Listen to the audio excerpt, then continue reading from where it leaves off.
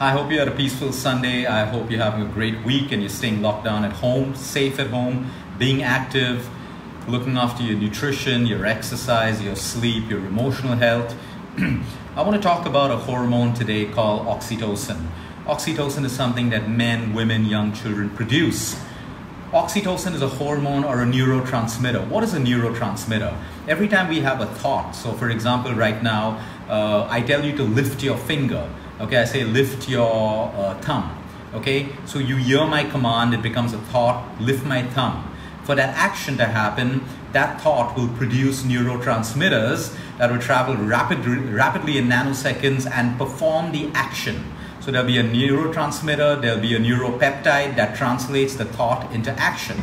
So a neurotransmitter is something that makes things happen in our bodies from our thoughts and from our mindset. Okay, so it's a neurotransmitter, it's a hormone. Now we want to understand the importance of this hormone because today everyone's talking about boosting immunity, and like I always say, and I will say it now and over again, health is not complicated. We've made it complicated. We forget every time that we are born with an intelligence in our systems that is designed to keep us at a healthy weight. It is designed to put us to sleep at night. It is designed to tell us how much to eat, when to stop eating. It is designed to produce more energy when it comes to exercising. But we've compromised it with obstacles. We've compromised our own intelligence, and that's why it doesn't support us anymore. But when I can utilize or harness the intelligence of my own body and my brain, it looks after our health automatically. All we need to do is give it a little bit of good food, a little bit of movement, a little bit of good quality sleep. And of course, we can't burden it with emotional stress and fear and anxiety, things which are not natural to the human body. So oxytocin is a hormone. It is found that we have oxytocin receptors all over our body, which means, okay, whenever there is a receptor, it means that we produce the hormone, because the hormone can only work when it latches onto a receptor. Now, oxytocin is also called the love hormone, it's called the cuddle hormone, it's called the feel-good hormone. It is the #1 hormone in our body, which is now today being studied as an immunomodulator, which means if we produce oxytocin, we can boost our immune system. That is one of the reasons why breastfeeding a child is so important. Let's understand, a pregnant woman produces oxytocin for womb contractions of the uterus at the time of childbirth. If there is no oxytocin, there will not be any contractions. That's #1. So oxytocin controls a lot. When a baby breastfeeds, when a baby latches his or her lips onto the nipple, oxytocin is produced immediately, signaling to release the flow of milk. At the same time, it also creates a bonding experience between the mother and the child. So child bonding starts immediately from the time of breastfeeding, and immediately when a newborn baby is taken and put into the arms of a mother. Oxytocin is generated in both the child and the mother to produce a bonding, the mother-child bonding. There have been enough of beautifully controlled and recorded studies of how some children, infants when they're born, they cannot be put into the mother's arms. They're put straight into an incubator or into the intensive care unit because of some complication they're born with. And they show how the longer the gap between a mother and a child connecting, the slower is the growth rate of that child. So coming to children first, the growth of your child is dependent on oxytocin, which is why breastfeeding is so important. Now, in conditions where a mother cannot breastfeed, the child can still develop oxytocin by being cuddled and being held.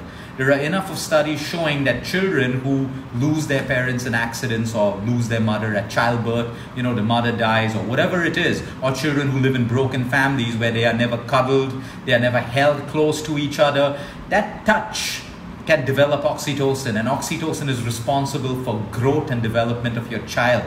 Physically, musculoskeletal, brain, immunity, and everything else. What I'm talking about today is the power of touch. There are many things that can develop oxytocin. Like I said, it's a cuddle hormone. The simple act of cuddling can produce oxytocin in both parties. Now cuddling, you don't have to be married to cuddle. You can cuddle with your infant, with your child, with your partner, with your siblings, whatever it is. There's respectful touch and there's disrespectful touch. My point is, there are beautiful studies showing that even when couples hold hands, Okay, even when the doctor holds the hand of a patient, okay, there is immediate flood of oxytocin which can boost the immune system, which can develop trust between a patient and a doctor, between a husband and a wife, between a brother and a sister, between a child and a parent. We must not ignore the small things in life which are free, but they're not being studied because you can't sell a hug. You can't sell, all of these things together. So these things are not studied, they're not researched, but there's so much of science. And that's why immediately a doctor or a nurse will take a baby and put it into the arms of the mother to immediately create oxytocin.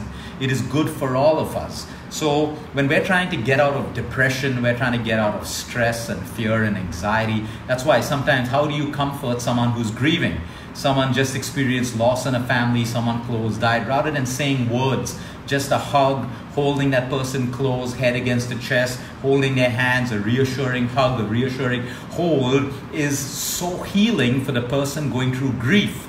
Words will never heal as much as physical touch, physical embrace. Of course, today we live in a world where all of this touch, people are scared to even do it for the right reasons because people misuse touch, people misuse hugs to make it sexual, lustful, and all of that stuff. But I'm not talking about that. I'm talking about your ability in your own space of family, your loved ones, your relationships, to indulge in more cuddles and more hugs and more touch, because this is only good for your immune system. That is why when we feel low, when we feel sick, what do we crave? We crave the touch of our mother or our parents or a loved one, someone coming close to us, holding us. That starts the healing process on its own. I'm not saying it's going to replace medication, but human touch is everything. So the moment telemedicine shows us that today medicine is only going to be online and there's never going to be a physical connection between a doctor and patient, right now I can put a bet that those systems will fail. It's great at a time of a virus, but finally, a sick patient always needs some amount of physical eye contact, some amount of physical, conversation with a person face to face to begin the healing process. So what generates oxytocin for us? Okay, pets. That's why people love pets, because pets make you feel good. Anything that makes you feel really, really good at a cellular level produces oxytocin. You can read a really good book and it's made you feel so good inside of you. Oxytocin again. Petting, dogs, cats, all of that stuff. Human beings holding someone's hand without saying anything, cuddles, hugs, good touch, all of that stuff, oxytocin. Being in nature. Being in nature can make you feel so good. It can produce oxytocin. Listening to music. Really good music that makes you feel so good, gives you that sense of fulfillment, motivation, all of that stuff, that can produce oxytocin as well. A lot of people try to take oxytocin sprays and all of that stuff, but why would you do it when you have the capabilities of producing your own oxytocin? When it comes to a patient going through depression, take your drugs if you have to take your drugs. I'm not here to stop you because I don't know how bad your condition is. But also remember to utilize the chemicals that your body produces on its own to make you feel better. Which is why a patient going through depression, isolating themselves completely is the worst thing they can ever do. I know it's difficult, no one wants to be out there when they're depressed, but slowly making social contact and with very few people one at a time will actually help with the healing of someone who's going through depression. Children, there are so many broken families out there today of families where parents constantly fight. We have those children who come to us. The children are just not growing physically, emotionally. Their parents are fighting. When their parents fight, their security as children is threatened. Okay? Children look for security. They look for security from their role models who are their parents. So if they feel any discord between their parents, they believe that they are unsafe because they see their parents in discord. That insecurity travels to a kid, increasing anxiety, changing their hormonal balance, affecting their growth and all of these problems. Sometimes the only fix for a child's health are the parents behaving the right way in front of their children. Because again, oxytocin gets suppressed. The child cannot develop. So we need to understand that healing just doesn't revolve around a diet plan, exercise, more pills, more drugs and stuff. Sometimes it is the environment that we create for ourselves And for our children around us, it is the environment at your workplace, the environment in your marriage, the environment in your social group. If you're a part of a social group that makes you feel suppressed, makes you feel ridiculous little, okay, it is going to harm your health in a huge way. What is the fix? Get out of the social circle, make a new one, find one. You don't have to change to fit in. The moment you try to change to fit in, you are already a victim of suppression. You are suppressing the real you to feel better. You're suppressing oxytocin chemicals and everything else. Everything else. So please understand, you can Google all the superfoods in the world, but you already have chemicals that your body produces that can boost your immune system. Oxytocin increase is also being related today and studied with an increase in your WBCs, which is your white blood cells, which is your immune system. That is why when our patients are going through cancer and all of that stuff, the first question I ask all of them, what is your family support? Because more than your drugs, more than your chemo, more than the nutrition I'm going to give you, I need to know how much of love you have around you, how much of care and support and people around you, because that is going to be your most powerful healing drug. Then comes the chemo and your nutrition and everything else. Because you can have all of that stuff, but if you don't have the basic chemicals produced in your body to boost your immune system and make you feel better, you are going to become a victim of your disease. And that's why we encourage, cuddles with your children, investing your time with them, your bedtime stories, all of these things. iPads are not going to fix that. Gadgets are not going to fix that. Exotic holidays and spoiling them with material things may be good for them if you can afford it, but it's not going to fix what the body needs. You need to give your children and yourself things that money cannot buy, things that material things cannot fix in the human body. There is no material thing that can fix oxytocin in your child's body or fix their insecurity in them or in you. So sometimes we need to come back and invest and respect the sacred body that we have, the sacred mind that we have. We are products of nature. We have to invest in that. We got to respect it. We got to look after it. No amount of money can do the job of the intelligence of the human body. So something as simple as oxytocin, I've given you what you need to do to increase it. Start doing it. You're in lockdown right now with either family, spouses, children, with your pets. Find ways to develop oxytocin. You'll feel good. At the end of the day, if you go to sleep at night feeling good about yourself, feeling good about something that happened in your day, you produced oxytocin, which is helping your body. But day after day, you go to sleep whining and complaining and thinking you have all the problems in the world. Everyone has it difficult. Every single person has a problem on this planet. I am yet to see a billionaire, a multi-millionaire, an athlete, an actress, an actor, or anyone who has it going right and perfect for them.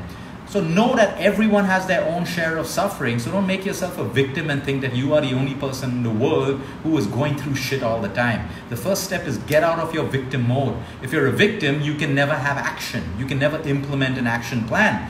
But if you get out of victim mode, you open up whole new possibilities of change, because you're not in a victim mode, which means you will take action to make your life better. And these are the little things that really, really, really matter. It is your mindset that is making you feel miserable.